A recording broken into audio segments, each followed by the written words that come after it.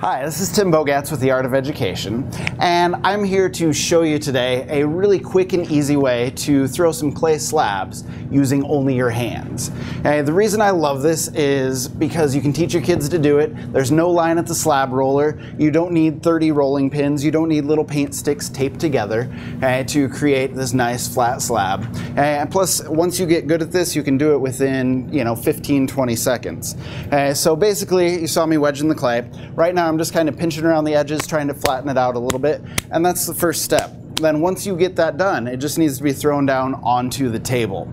Ideally, you have a canvas covered table, so this isn't going to stick. That's what we have with our wedging table here. But once you have a flat piece of clay, basically you're going to grip it with a few fingers on the front, thumbs on the back, and it's just going to go down directly on the table. A couple things that you need to do: make sure it gets up high enough. And then as you throw it down, make sure that you follow through with your hands back behind. That stretches the clay out, makes it a little bit more even. You have a nice, flat, even slab. Then once you get good at this, you should be able to throw a slab within 20 or 30 seconds that's flat, clean, usable, and ready to go. I hope this is something that you can try in your room. I hope it's something that works for you. And for more art ed tips and tricks, please visit theartofed.com.